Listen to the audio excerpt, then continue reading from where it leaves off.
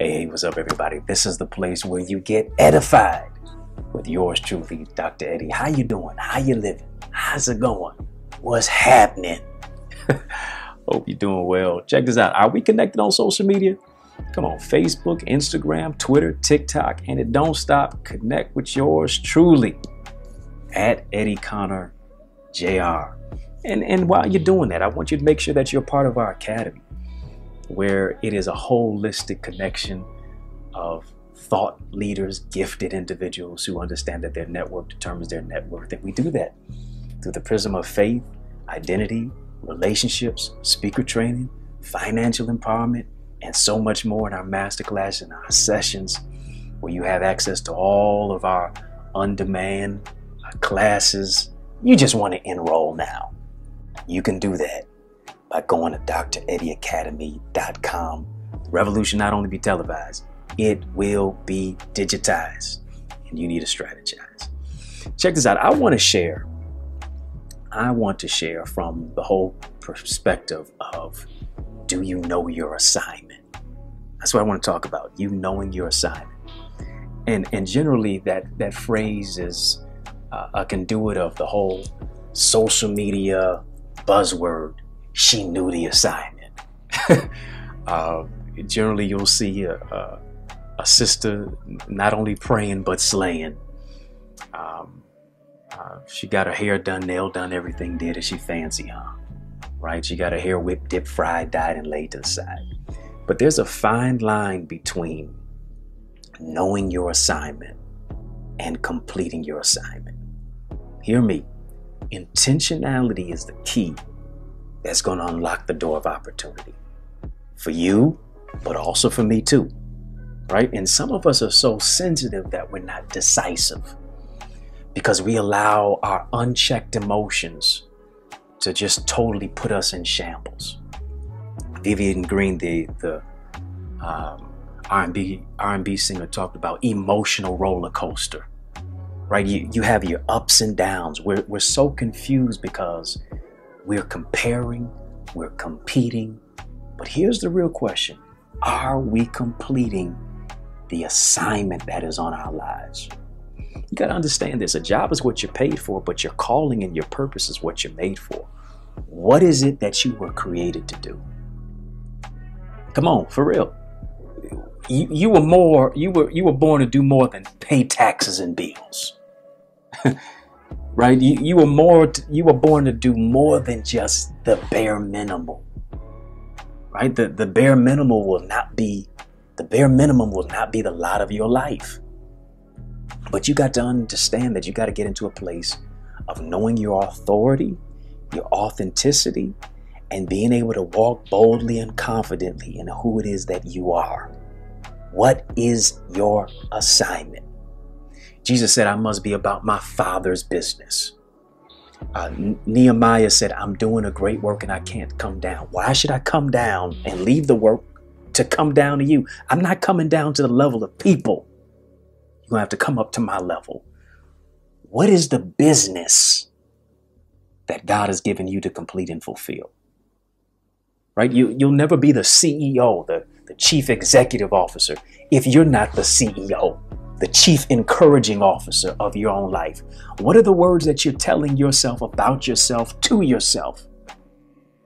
Listen, Henry Ford said, whether you say you can or you can't, you're right.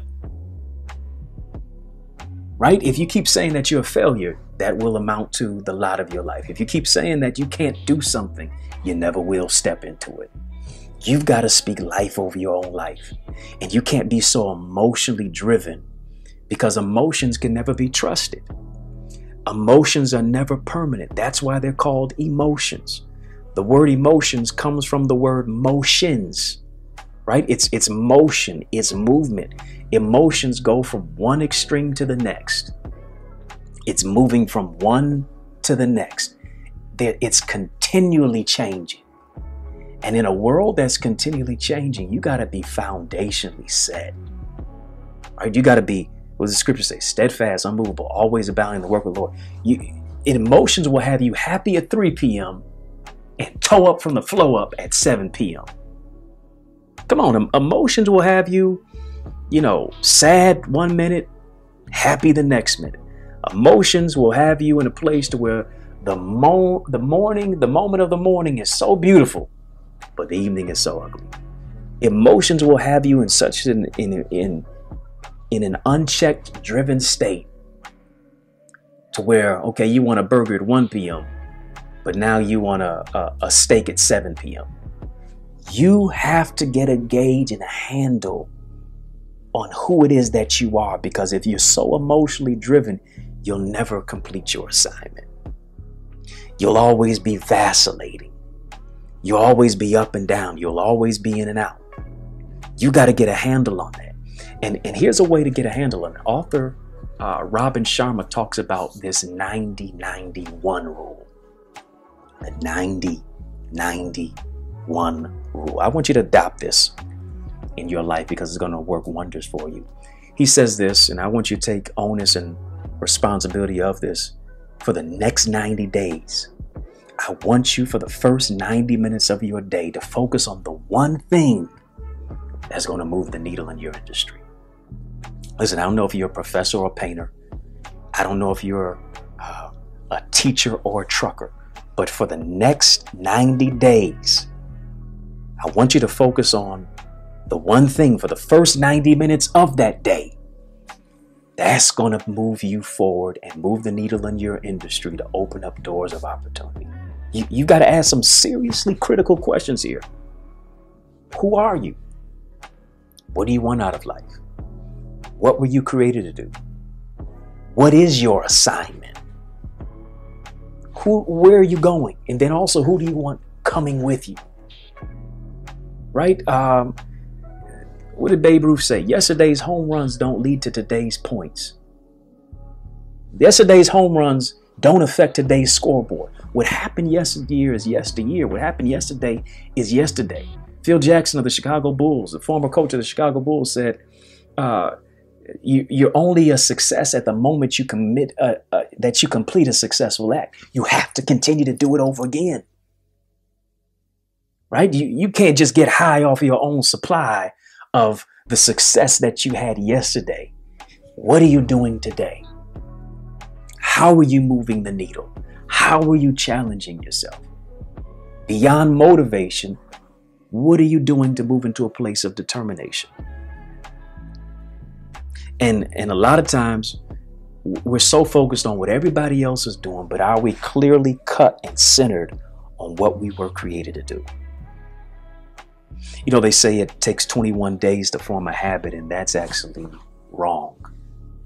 We've been lied to. We've been duped. According to the Journal of Psychology, European Journal of Psychology, it takes at least 66 days to form a habit. Can you give yourself a gift for the next 66 days to where you're solely focused on achieving the goal, on setting the good habit, on breaking the bad ones? Can you do that for yourself for the next 2+ months? And beyond the 21 days, into the 66 days. And why is it 66 days? Because according to the Journal of Psychology, it takes a minimum of 66 days because it moves us into a place of neuroplasticity. Neuroplasticity, getting our brain involved, moves us into a place of automaticity. Wouldn't it be incredible to have your whole vision, to have your whole drive, dream, and determination on autopilot? Right? To where if you didn't go to the gym, you wouldn't feel right. To where if you didn't work on your book, something would feel off. To where if you weren't creating content or moving the needle forward in your industry, something just wouldn't feel right, because you've become so purpose-driven over those 66 days to where you reached a point of automaticity.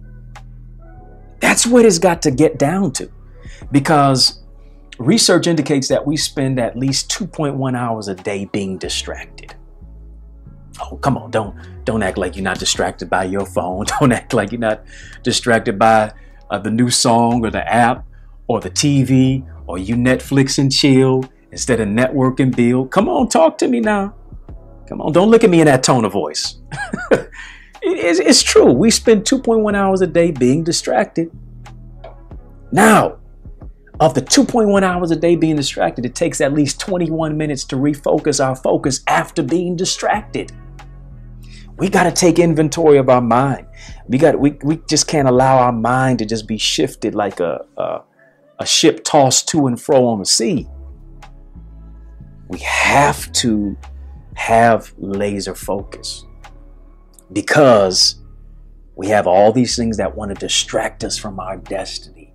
We have all these things that want to distract us from our purpose. And then rather than walking in a place of distraction, we've got to walk in a place of determination.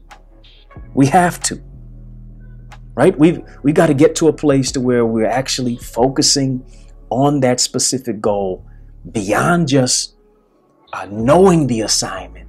Here's the question. What are you doing to complete the assignment? I wish when I was in high school, I wish when I was in college, that I could just get good grades. I could pass my statistics class. I could pass algebra and geometry and history and science and all the math classes just by knowing the assignment. Well, I know it up here, but did I complete it down here? Did I complete it on paper? Did I complete it by emailing my work over? You don't get points for just knowing the assignment. You only get points for completing the assignment. And so many times we've been so focused on what everybody else is saying, what everybody else is doing. People's opinions now become your prison versus you moving into a place. I just want God to be approved. I want God to approve of me completing my assignment. I just want to hear, well done, thou good and faithful servant. Right? I've got to know what my assignment is. Because when you know what your assignment is, you know what to take and you know what to leave. When you know what your assignment is, when you're focused on completing the assignment, now you move into a place of walking decisively, of having strategy in your relationships, to where now you're pushing away purpose poisoners. You're getting away from drama and dream killers. Right? And you're surrounding yourself with developers. You're not just being a person who is just a consumer. You're now a producer. Right? You're not just a purchaser. You're a creator. Because you're so keenly focused on the assignment that is on your life. Right? Everybody's connection is not yours. Everybody's relationship is not yours. Because you're solely purpose driven on what it is. 66 days to form a habit. For the next 90 days, focus on the one thing that's going to move you forward in your industry for the first 90 minutes of your day. Now is the time to take inventory of it. In this day and age of automation, in this day and age of technology, what is your strategy? We are in a time of strategy, structure. We're in a time of being able to be strengthened through what it is that we are. We've got to find what that gift is, and then we got to go for it. We got to be really laser focused with it, because if you don't evolve, hear me, you won't be involved.